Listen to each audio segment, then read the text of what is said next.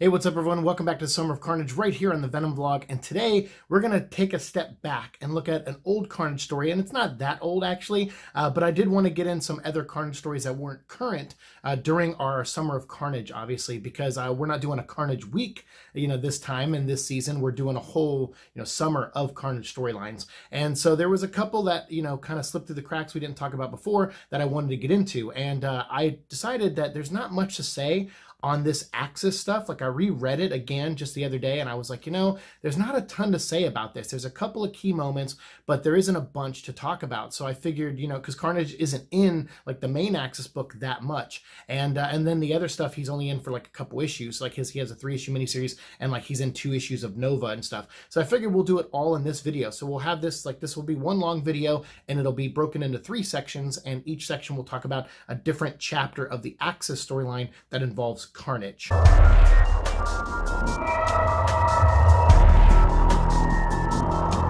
So here we have Axis. I have all 9 issues of this series. During this time in like the early, or like I guess 2010s, early 2010s, getting into the mid 2010s, Marvel was doing this thing where like they just, and they still do it kind of to this day, where it's just event after event after event, and it gets frustrating, and it does damages to our wallets. But mainly the way they do that is that's their business plan is, hey, we're going to pump you full of stuff. You love our characters. Come buy our characters. Who cares really? Even though they'll say till they're black and blue in the face, they're just like, we put a lot of work into this. And it's like, yes, I'm sure you all put a lot of work into it, but still a lot of these events still suck.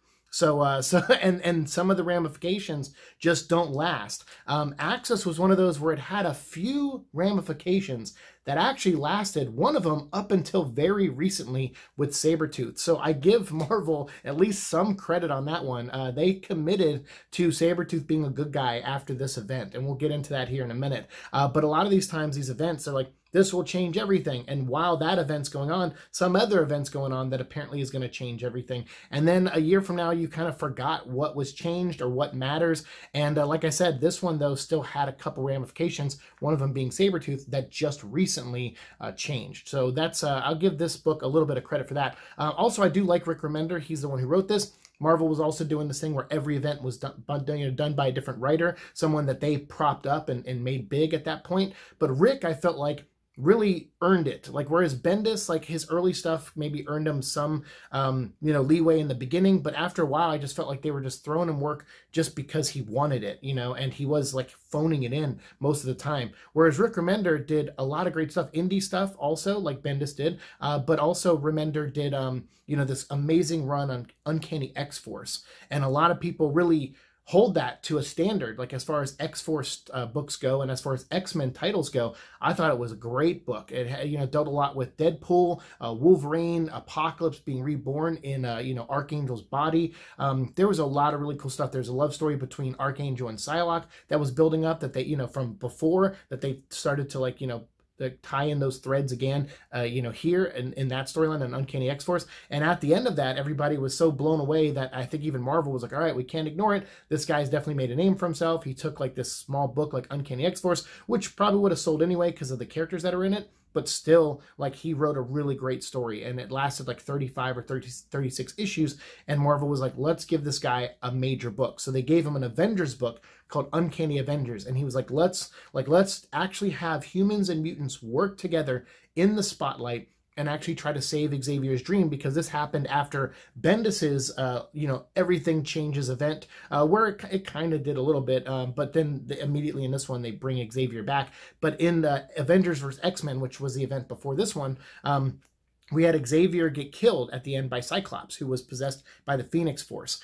And so there's some ramifications dealt with in this one, but ultimately most people are like, it's water under the bridge, Cyclops, as long as we're fighting side by side, that's all that matters. And you're just like, what? And so, like, this thing where they do in movies where they take these indie filmmakers and writers and directors, and then they give them like a big tentpole movie, and then sometimes it falls flat on their face and sometimes it doesn't. That's kind of what Marvel's does with some of their writers. They're like, all right, this guy propped himself up, Rick Remender made a big name for himself, so let's give him a big tentpole story, and let's influence stuff, and let a lot of, when you write an indie film, you can kind of have like your own say in it, and you work with a smaller group of people. When you get to do a big book like Avengers X-Men Axis, obviously you got to deal with other people with the story. You got to go up higher in the food chain, and you have more, you know, chefs in the kitchen, basically. And I feel like a lot of times that hurts these books. And I don't know, I mean, that's just my speculation, but you know, just from my personal opinion, this is one of the weaker things Rick Remender has written at Marvel. But as for event books go, it's not half bad, and it has some moments in it. I just wish it wasn't 9 issues dragged out with like 3 different artists or 4 different artists. They had Adam Kubert did some of the issues, Lionel Francis Yu did some, Terry and Rachel Dodson did some, and then Jim Chung came in on the last issue with the other artists so they can get it out semi on time. I think this book was a little late towards the end. But I hated that too, because these artists all have different styles, different tones, and they were like, well, that worked great on Avengers vs. X-Men. It's like, did it though? Because I didn't think it did. So I don't like, you know, I like one voice, you know, one tone, one style. It's like changing directors, you know, every act of the film. And that could be jarring if it's not written in a structure that allows for it. And this one kind of is and kind of isn't. But unfortunately, they change every like 2 issues, and that's definitely not how it's structured. It's definitely structured in 3-issue increments, but then yet every 2 issues they change artists. So it gets a little frustrating in that regard, because you can't even complete an arc with one artist before the next artist comes in. So that made this a little frustrating to keep up with too.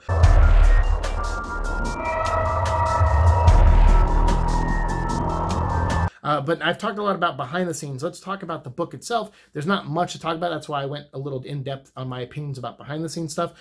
In this book here, this was one of the first books that used this AR tech. I think also Avengers X-Men did, where you scan it with your phone and it added like extra chapters or extra pages or something. Nothing really that impressive, although I think the concept is great. I'd like to see them revisit it now that AR tech is a lot further along, and see them do actually interesting things with it nowadays. But still, you know, it added a couple extra pages and gave you some stuff. One of which I think was a Nova page, because in this, apparently they reference in the Nova storyline that he shakes hands with Carnage in this event. But in this actual book, in these pages, I don't see that. Maybe it was in some of the AR stuff and I just missed it. But I didn't see it in this where Nova and Carnage even shared a panel together, let alone a handshake. So I think that might have been in one of the AR pages, I'm guessing. But the storyline here is that the Red Skull has now been killed by Magneto, but his consciousness survived somehow and merged with Xavier's consciousness after Xavier was killed. And, you know, they like, because after Xavier died, Red Skull took his body and he stole it from the heroes and like dissected his brain and started studying his brain. So after Magneto kills, even though everyone tells him not to, he kills Red Skull, and that just enacts his plan even further, and it turns him into this big creation called the Red Onslaught. And then, of course, because he's like a Nazi, he wants to purify humanity. He wants to wipe out mutants, and amongst other things, and any humans with enhanced strength, I guess, too. And he starts coming up with this plan. He builds 2. He uses Stark's info that he got, the data he got from when the Civil War, when he had all the heroes, their datas and their plans on how to take them down, everything like Batman style. He had all that on a disc, and I guess he ingested that or downloaded that somehow and knows everything that Tony Stark knows. So he built 2 adamantium sentinels with that technology so he could help destroy mutants that way. And it's like, yeah, but are you forgetting the mutant who killed you can manipulate metal? So it doesn't matter that it's adamantium. Magneto can still rip these things in half, which at one point he does. He rips one of the heads like right in half. So it's not, I don't know, that some of it's, I guess, thought out a little, but not really. But Red Skull has this big, vague plan of like wiping everything out using these 2 Sentinels and using his new powers as the Red Onslaught. Obviously, Onslaught being the when Xavier once wiped out Magneto's memories and took away all of his memories and left him kind of comatose in a way. He absorbed all of his memories, and the merging of his powers with Magneto's memories and Magneto's powers, I guess, turned him into Onslaught, and he became the traitor that Bishop was sent back in time to stop. It was Xavier the whole time, not Gambit like they originally thought. So that was a pretty neat storyline for the most part. Onslaught, I mean, it didn't have a big payoff, unfortunately, but then when all the heroes sacrificed themselves to stop Onslaught, we thought that's what was going to happen here, because last time Onslaught popped up and it was in the mind of Xavier, it took all the heroes to fight him and beat him, and sacrifice their lives, and they got sent to like an alternate universe by Franklin Richards in order to, save everybody. So it cost a lot. It took all the Avengers, the Fantastic Four, Hulk, Iron Man, all of them, and they all disappeared for like a whole year and stuff. So, the stakes were high last time. So this time people, were like ready to make that sacrifice. So they all go in and they fight him, and he wins. Red Onslaught starts winning. And so what happens is, they think Doctor Doom and Loki and Doctor Strange all team up in with Scarlet Witch, and they come up with this spell, this inversion spell that will reverse the thought process of Red Onslaught. So it'll awaken the Xavier mind, and it'll make the Red Skull mind go dormant. And so by doing that, they're inversion. It's like an inversion, like they're inverting him, inverting his thought process, turning him to a good guy, essentially. They do that, and of course, like all these things, like a bunch of amateurs, I don't know how they always screw this up, but it goes wrong, of course. So they end up turning Xavier, they give him back control of the Red Skull's body. So it's Xavier's mind in Red Skull's body. How horrifying is that? And then while that happens, though, some of the heroes, like Sam Wilson, who at this point is Captain America, he and Steve Rogers has grown older. So very familiar to the ending of Endgame in that regard, where it's like an old man Steve passing the shield along. So Sam Wilson is in charge of the Avengers, and he and Iron Man and some of these other heroes get inverted also, and they become evil. And at the same time, Magneto and Carnage and Hobgoblin and Sabretooth and Mystique and all these villains and Absorbing Man, all these villains that came in to fight the battle because they were like, hey, well, what do we got to lose? I mean, this guy's trying to kill us too. Red Onslaught's trying to kill us too. So we'll get involved. All of them get inverted and turn into good guys. So that leaves us with good guy Carnage, a Carnage that actually wants to do good things. He still has dark thoughts, but he's able to suppress them, or they make him sick thinking about it. So he tries to do good things. And that's really all we have to talk about in this storyline, is just that Carnage goes around, trying to save the day, and he teams up with Sabretooth. Sabretooth kind of becomes a de facto leader type, which is really great. They do this. Rick Remender clearly has a love for Wolverine and Sabretooth and these characters, because the last issue is definitely big time dedicated to Sabretooth changing his ways, and Wolverine, at this point in the comics is dead. So it's it's Sabretooth trying to live on with the legacy of Wolverine. He's going to become, I guess, he's going to live in Wolverine's image, in the sense that he's going to do right from now on, because at the end he doesn't get reverted back, and neither does Havoc and Iron Man, and those characters go off in some of their books to continue being evil a-holes. Whereas, like I said, Sabretooth, like Iron Man, Havoc, all them, they got turned back pretty quickly, or writers forgot all about it and just abandoned those ideas. But Sabretooth, up until recently with Weapon X, Greg Pak wrote a Weapon X storyline that lasted like 30 issues or something, and it wasn't until the final issue where Sabretooth full-on becomes evil again. So that just happened. This book came out maybe like 5 or 6 years ago or something like that, and just now, or maybe a little longer ago, I can't remember, and just now Sabretooth is back to being a villain again. So that's pretty good. Like, at least it worked for Sabretooth. So Rick Remender's last letter in here of like, hey, I really want Sabretooth to be a good guy, that lasted for a good long time. So at least they stuck to that. But everyone else kind of went back to the way they were, including Carnage. But before Carnage does, he does get a big play in this. For the most part, it's just him coming in, he swings in, he fights a couple bad guys, a couple good guys, obviously, too. Apocalypse is now reborn through the body of Genesis, which was like this little kid who was like a reincarnation of Apocalypse that Deadpool was trying to keep an eye on. So there's a lot of heart there, and that's what I liked about Rick Remender. He actually tried to give a heart to Deadpool and try to write him not just be the jokey guy, but actually be sincere at times, and I kind of like that version of Deadpool. And so when he did that in this, Deadpool saw Apocalypse, and he's like, no, you've turned back into Apocalypse. I was supposed to save you. I was supposed to prevent this from happening. And Apocalypse like, yeah, I'm inevitable kind of thing, like a Thanos thing. And he like rips Deadpool's head off, and it's pretty gruesome.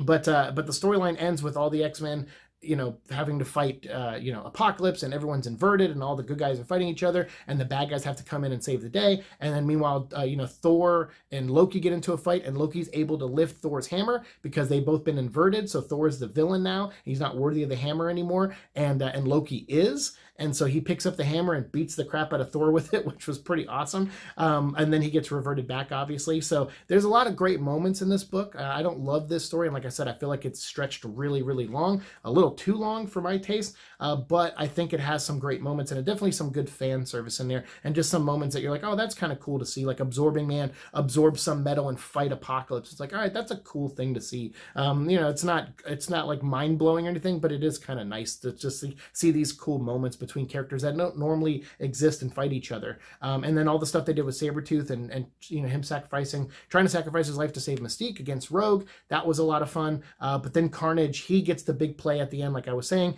There's a bomb that's going to go off, and it's a genetic bomb of some kind, and it's going to wipe out everyone that's not a mutant or whatever, and this is Apocalypse's big plan. So it comes down to this big bomb thing, and meanwhile, Doctor Doom, Scarlet Witch, Doctor Strange, and Loki are all trying to once again undo the inversion. So they come in and they invert everyone back. But like I said, Sabretooth doesn't go back. He stays a good guy. Iron Man did something where he prevented him and Havoc and a couple others from converting back too. So anyone in his little bubble got protected, and Sabretooth just happened to be in there. So Iron Man continues on as a bad guy at this point, which doesn't really matter because between Avengers vs. X-Men and this one, Tony Stark's kind of written like a piece of crap anyway. So when they're like, oh, he's a villain now. I'm like, now he's a villain? He's kind of been a scumbag for a while now in the comics, especially since Civil War, really, if you want to argue that point. So I was like, yeah, I'm not really feeling this. Like, who cares that he's evil? Because it's, you know, he's already been acting like this anyway.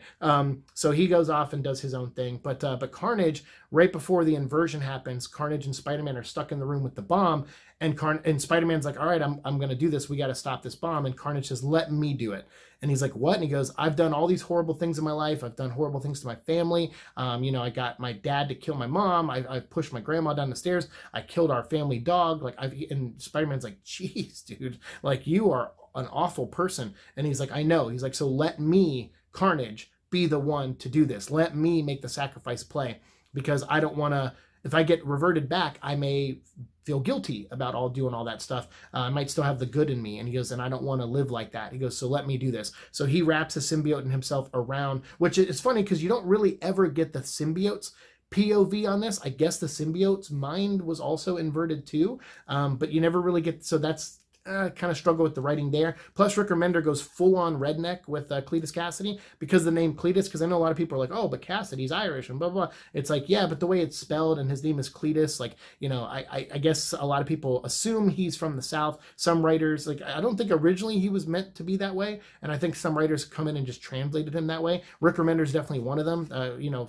Cletus Cassidy's full-on, like, when I do this Spider-Man and I die, I want you to I want a statue of me in New York City, in this stupid liberal city, you know, and I want a statue of me with the Confederate flag hanging over me and Freebird playing, you know, nonstop at my statue. And Spider-Man's like, what? And he's like, just promise me you'll do it. And Spider-Man's like, fine, I promise you. And Spider-Man ends up getting that made somehow. Like, I don't know how he got it made. I can't remember. But there was, for like temporarily, there was a statue that was golden that played Freebird that had Carnage with the Confederate flag over him. Amazing stuff, right? But yeah, so anyway, that was his big play, and then he gets blowed up. But of course, that's not the end of him. He doesn't die in the storyline. We thought he did, maybe, but he does come back in a Nova comic book. But before we get into the Nova comic book, we should go back a little bit to a storyline that takes place right before and during this event while Carnage was inverted.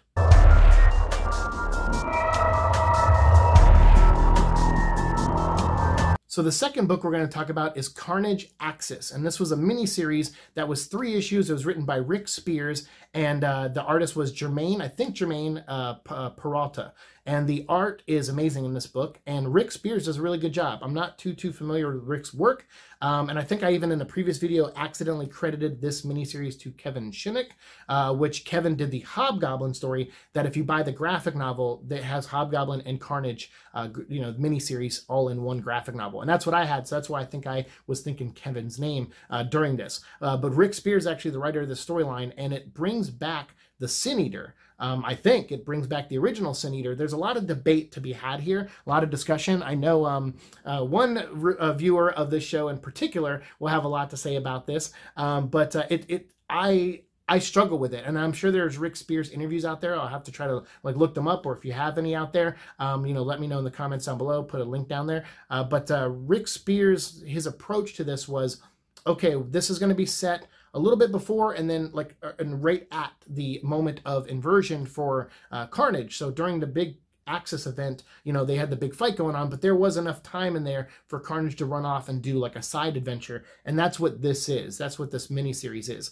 And this 3-issue story basically has Carnage versus Sin Eater, but he's also trying to be good. And you go through his life, and Rick does a really good job.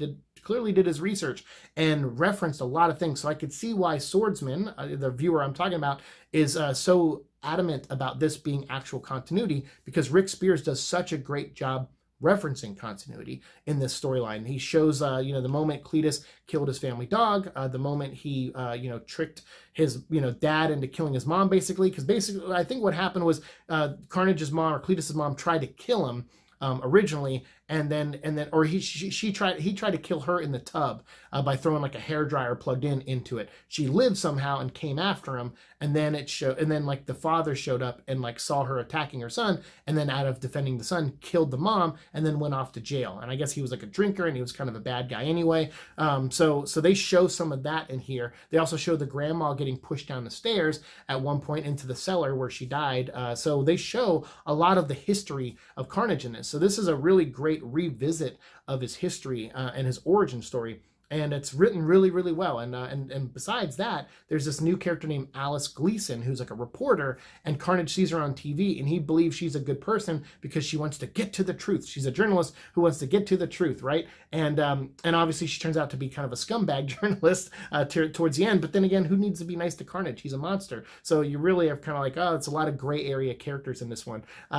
So Carnage takes a liking to her, and he's like, I need you to teach me how to be good, how to be a good person. And she's like, I don't want to do this. And he's like, come on. So he kidnaps her, and he's like asking her, what should I do? And she's like, well, a hero would do this and stop that bank robbery. So he goes over, kills the guy, like takes the guy's gun who's robbing the bank, shoots the guy to death with it, and then throws his car into the bank, and then shoots the gas tank on the car and blows up the car and the bank. And then he turns around and goes, there you go. And she's like, what are you doing? And he's like, well, if there's no bank to rob, then there's no bank robbery. And so he's got like this really warped sense of justice. He's like, look, I did good. So even when he's inverted, doing, like, he thinks he's doing good, and his body and mind are saying, do the right thing, he's still doing horrible stuff. That's how far gone Cletus Cassidy is. And that's what I loved about this series, was like, there is no salvation for this character. They in this one, Rick does a really good job just really showing how much of a monster Cletus is just through actions, not even like through certain dialogue and stuff. It's like through actions alone. Although there is great dialogue in it and great moments where, you know, Cletus sees himself as a little boy, and he's got like a spider Carnage mask on, and he's like, you know, having memories and things like where he thinks he's like, I can save Alice, you know, she can be my Uncle Ben moment or whatever, and she can be, I can save her, and I can't let her die, you know, whatever. And he's doing all these things, and it's really great. Rick Spears does a great job. But what he does is he brings back the Sin Eater, but he does it in a really unique way. This Sin Eater is some kind of specter. It's some kind of, you know, animated corpse from hell or something. It has a flaming skull, almost like Ghost Rider style. So when he's wearing the ski mask, he takes it off, and there's a skull there, and he's able to absorb souls and sins. So he's literally eating sins. So it's a really cool interpretation of Sin Eater, and a very literal one in a way. And so as he's eating these sins, he, you know, grows more powerful, grows stronger. And there's a moment where he kidnaps Alice Gleason, the reporter, and brings her to his like little sewer base that he has. Kind of reminds me of the Punisher live action movie with Dolph Lundgren. There's like this little room, and then there's like newspaper clippings all over the tunnel. And while she's looking at it, she's seeing, holy crap, and she's starting to piece things together. And she goes, are you Emil Gregg? And she goes, are you the actual guy that Eddie Brock said was the Sin Eater? But, you know, but everyone, like, according to, like, Spider-Man, he caught the cop that turned out to be the Sin Eater in the Death of Jean DeWolf storyline and stuff. It turns out he caught the real Sin Eater, and Emil Gregg was the guy calling Eddie Brock, claiming to be the real Sin Eater. I still feel like that's continuity. Like, that is, like, maybe Emil Gregg was the second half. Maybe there was 2 Sin Eater killers originally, because obviously we know Emil Gregg, I think, dies later on in the comic books.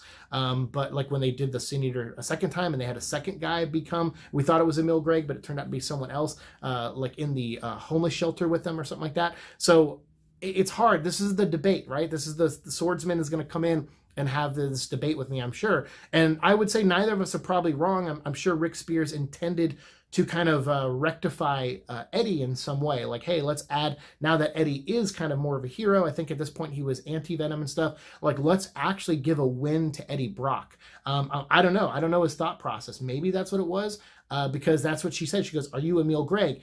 But my counterpoint to that would be that the Sin Eater does not answer her. He just keeps quoting things, quoting scripture, talking about stuff, which is something Emil did, sure, and then also something the other Sin Eater did as well. The cop killer, the cop who was the killer too. So it's like, I don't know, it's on the fence, because sometimes I say don't believe villains, right? Even though she didn't, like, the villain here kind of in a way is Alice. She's a liar. You know, they reveal at the end because the Carnage says you're a liar, and she goes, yeah, I am, so what, you know? So it's a coin toss. Like, can you really, she's piecing together something.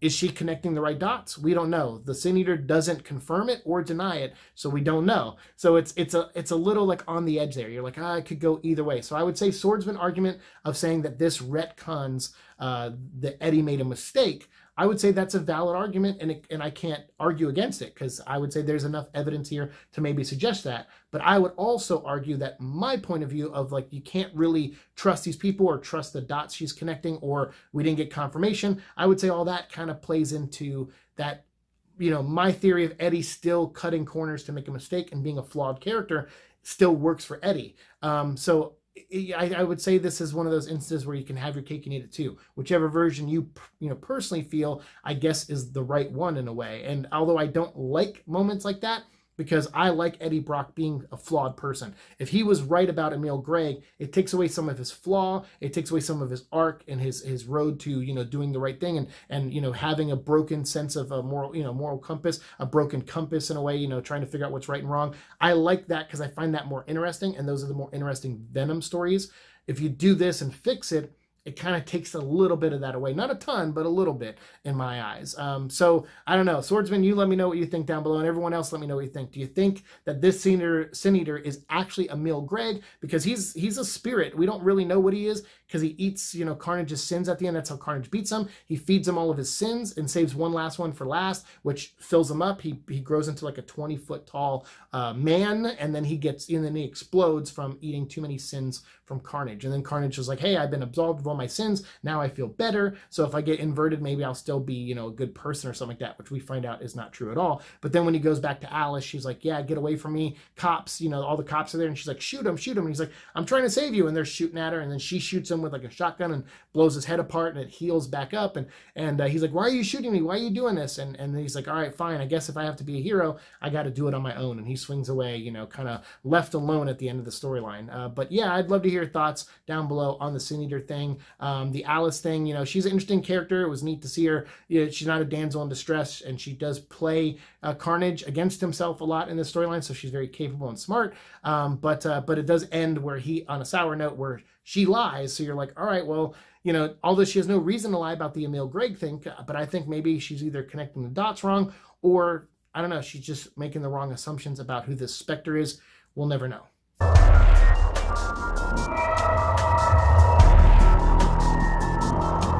All right, and last I want to talk about is this Nova versus Carnage storyline. So after Axis ended, Nova had a couple issues. Like, one of them in this graphic novel, I think the first two parts are Nova versus Hulk, who in the inverted version of Axis, he's called Clue, or Kluh, K-L-U-H, it's Hulk backwards, and he's like a bigger, meaner, you know, more demonic looking Hulk. And so, you know, first he's, you know, fighting there, and this story is written by Jerry Duggan, and the art is by David Baldeon for the Hulk storyline, and John Timms for the Carnage storyline. But the Carnage storyline is the one we'll focus on, but at the beginning, you know, Jerry Duggan does a good job setting up Nova and having him fight Hulk, and then having him win, but his helmet gets damaged. And the reason I mention that is because that plays into the Carnage storyline next. So Sam Alexander is the kid who is Nova, and he was in the Axis storyline. There was a moment where Spider-Man had to save him because the heroes, like Lord, when they were inverted, no one knew yet.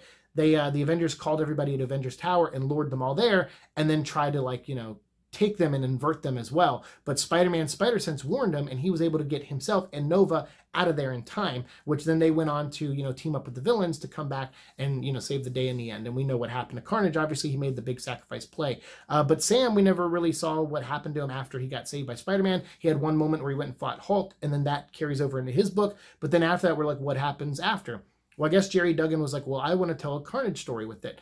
And this is where I'm like wondering where that moment happened, because in this they reference that Nova says, you know, I think I did shake Carnage's hand at the Avengers, or at the tower, when all the heroes were inverted and we had to go out and save the day, but I don't remember finding that panel. If somebody does remember, because I went through the book, like all 9 issues of Access, looking for it, and I couldn't find it, so I'm wondering if it's one of the AR pages where I had to scan my phone and unlock it that way, or if it's one of the side stories or something. Whatever it is, let me know, because I think I completely missed out on that one, and I apologize, because obviously I want to make an in-depth video here, but sometimes I'm going to miss things, and that, thankfully, that's where the discussion part comes in, and you guys come in, because you can let me know down below what I missed. But this storyline is not very major, not a lot happens in it. You know, Carnage shows up.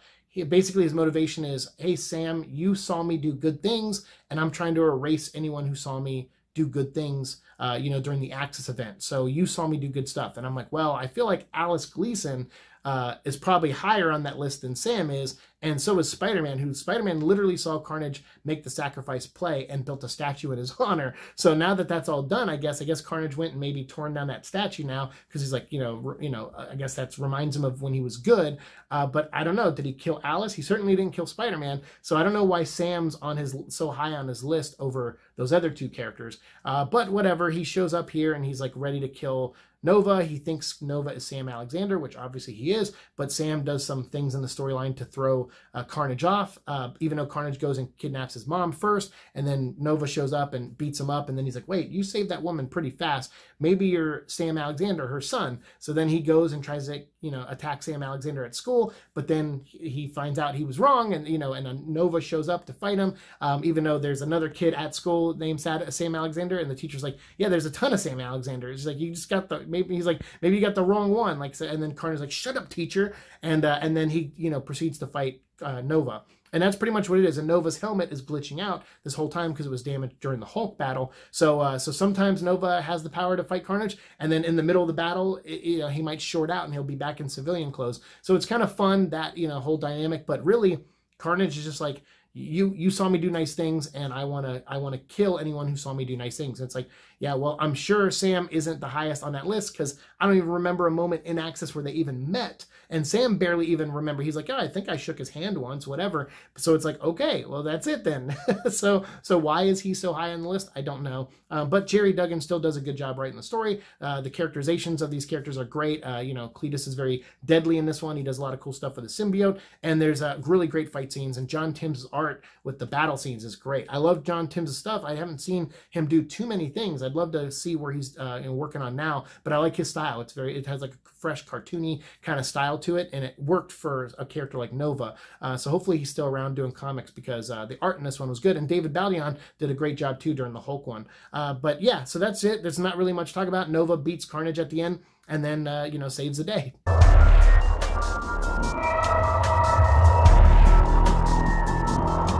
So that's it for this Axis storyline. I mean, those are the 3 parts. We had the first Axis main book, which was like, you know, these 9 issues here. And I didn't talk too much. I didn't want to like review or discuss Axis itself. I mean, I talked about some of the behind the scenes stuff, but you know, there's a lot of story moments in here that just didn't involve Carnage. And I'm like, yeah, that's kind of our focus right now. Maybe we'll revisit this. I'm thinking about doing a Patreon like podcast for X-Men and just go back and read old X-Men stuff, and focus mainly though on Wolverine and Sabretooth. So if you guys are interested in that, let me know in the comments down below, because you know, I guess at some point I gotta at least try to make a few dollars at this, because I've been so broke lately, and I love doing this for free. It's fun, and I don't mind doing it for free, because I love it, you know, and I love talking about this and Venom, Carnage, all that stuff. So this show will remain on YouTube for free. You guys watching it gives me the clicks and stuff, and you know, sharing it and all that stuff. All that helps. You know, commenting helps, liking, disliking, all, you know, as long as you're discussing things with me and engaging with me, that helps the show. So that I'm already happy with. But I was hoping, you know, maybe to get some of these back issues and some of these other things I want to talk about, and then some of them already have, a lot of them already have actually. But I was, you know, hoping, yeah, maybe I can make a few bucks and just do like a Patreon where you just pay, you know, $2 or $5 a month, and you get 1 episode a week of this, you know, X-Men, Wolverine, Sabretooth podcast. And I'll either, you know, watch one of the movies and talk about the movies, like the X-Men movies, or I'll watch a cartoon episode, or I'll review a comic book, you know, one of their own series, or one of the X-Men that has them in it. I'm still brainstorming stuff. So if you have any ideas about that, let me know down below. And if you're willing to subscribe to a Patreon on this show to support, because I would just use that money to support all the shows that I do, let me know what you think of that idea too. If you think it's still too early, because we tried this before, didn't really work out. So I understand completely. I mean, I'm still growing and I don't want to put the cart in front of the horse, as it were. So, but I just would love to hear your thoughts on it. So just let me, know, guys. So that way I know how to proceed with the X-Men storyline and the X-Men episodes I want to do. But maybe we'll revisit this when we talk about Sabretooth stuff, and we'll go more in depth, since it kind of does focus a little bit on Sabretooth, especially in the last issue. So yeah, and then we talk about Carnage Axis, Rick Spears. I'd love to hear your thoughts on that down below, especially you, Swordsman. I kind of know where you stand, but I'd love to still have a back and forth with you a little bit if we can. And then Nova versus Carnage. I mean, not a major event there, not a lot happening. It was pretty much just them two fighting and Nova getting the upper hand at the end. And he was kind of clever about some of the fighting that he did too, which was kind of nice to see. And he does get the upper hand on Carnage, and Carnage gets arrested and taken away at the end. So that's, these storylines are going to lead us. We got more stuff coming up with Carnage, not just, obviously the current Absolute Carnage storyline that we're talking about, but there's other stuff like Superior Carnage and Minimum Carnage. But I think Minimum Carnage I might save for next, even though Superior Carnage I think came out after Minimum Carnage. I can't remember which order they came in. I might still do Superior Carnage next, and then there's also like a Carnage versus X-Men or Fantastic Four storyline. I think it's X-Men. We're going to talk about that, coming up with Ben Reilly and stuff like that. So we'll probably get into that in another episode when we go to do a flashback. But we have more Absolute Carnage books coming out this week, so I'll focus on those first, and then we'll get to the Superior Carnage and the versus X-Men storyline. But Minimum Carnage I might save for next season, because the next season is mostly going to be about Agent Venom and Flash Thompson. And then also the last of the Eddie Brock anti-Venom stuff. I'm going to save all that for next season. So we got a lot of plans, a lot of things coming up. More movie news I'm sure will be coming out soon. So I'm trying to save some episodes open for that. And then we'll also talk about some new news that we got from New York Comic Con about Venom the End, and some other Venom storylines that are coming up, Venom Island and things like that. We'll probably do a separate episode coming up very soon about those as well. So make sure you stay subscribed so you don't miss out on a single one. And yes, I am having trouble talking today, and this has been a long episode already, so I'm going to cut this now. Thank you so much for watching. Let me know what you think of this episode down below, and we'll continue our conversation down there. Thanks so much for watching the show. As always, like, share, subscribe, all that fun stuff, and I'll see you in the future. Peace.